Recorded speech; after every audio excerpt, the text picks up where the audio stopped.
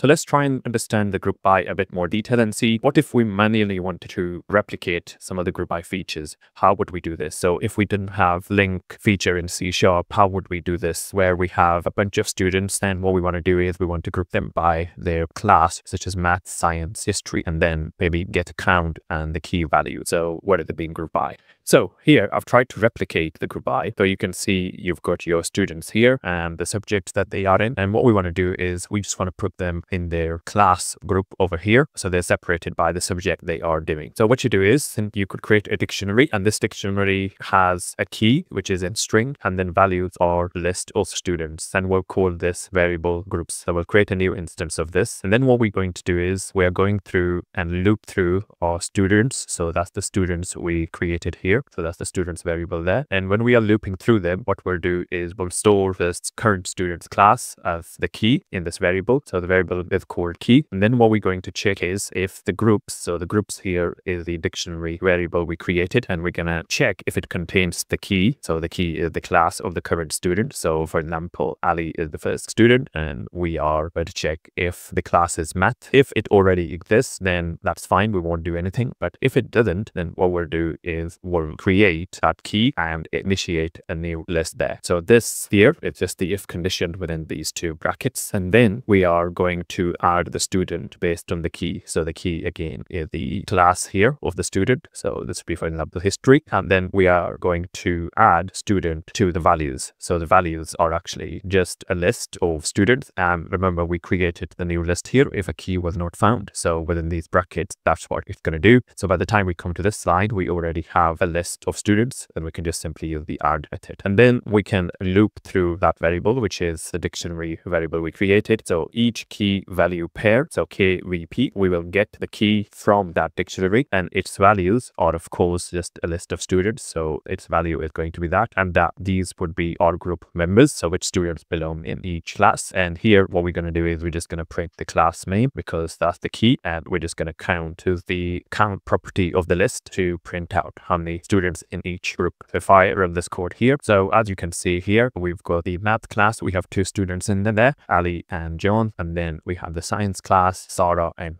Zara, and we have count here of 1 for Tom because he's the only student in history. So this is a potential way of replicating what we saw with the group by and how it's working. This is not the exact way it's working because it's a bit more complex than that, but just to give you a brief idea on how the group by could be implemented. But of course, because of the deferred execution, it will not be exactly like this. This is just to get this concept clear in how you could replicate this.